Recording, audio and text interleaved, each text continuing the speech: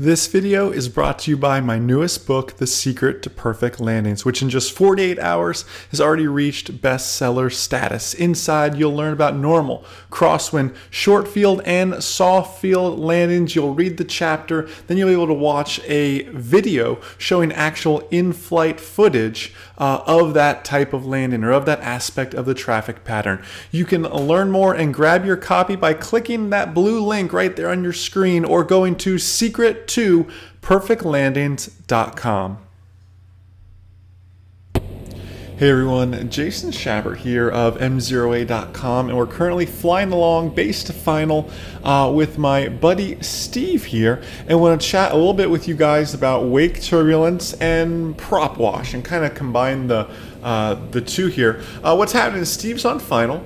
There is a larger propeller-driven aircraft that's departing right out in front of Steve. Now, this is a wake turbulence scenario we don't normally get to work with. I'm landing, but there's a departing aircraft. Now, the solution to this is you simply touch down before their actual rotation point. That airplane is not producing wake turbulence vortices off the wingtips until that nose wheel leaves the ground. That airplane's flying. Now, the exception is that in a case like this, where that aircraft is still going to produce, you know, jet blast, or in this case, you're going to see prop wash. Now, you can sort of see that airplane departing there. I want you to watch the water. You can see the water actually is getting stirred up right there on short final, mostly because of the propeller blast, the prop wash we're watching.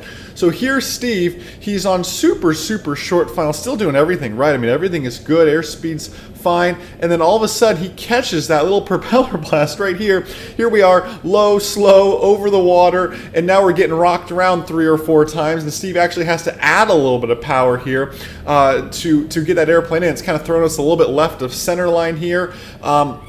And Steve is a great pilot, don't get me wrong, but for my student pilots out there, I mean, that's an instant case where it is a go-around scenario. Now, was that wake turbulence? Well, I don't think so. They may have told him caution wake turbulence, but that more than likely was actually that prop wash like we were talking about. So it's important to remember that they say caution wake turbulence. You can fly it to a T how you're supposed to wake turbulence, and he did. He landed before the rotation point. That's what the book says to do. By the book, I mean the FARing. He did it perfect. But you've got to think about prop wash, jet blast, that sort of stuff too, still stirring up that air. I think it's really neat. You could see it actually on the water there, and you can see what it did to him. I'm talking Steve was at, 150 feet, 100 feet at the time that happened. Imagine that was your first solo or something like that. That would certainly shake you around a little bit, no pun intended. Never hesitate to go around in a situation like that, guys. And when a controller says caution wake turbulence, know that it could be more than just the wingtip vortices that those aircraft in front of you are actually producing. It could be caused by jet blast or propeller wash as well. So certain things to look out and watch out for. And guys, I want to hear from you. Have you ever run into any wake turbulence or have any scenarios that you'd like maybe me to explain greater or go into more detail with? So share your stories down below this video on MzeroA.com. You'll get a reply from me in the comment section.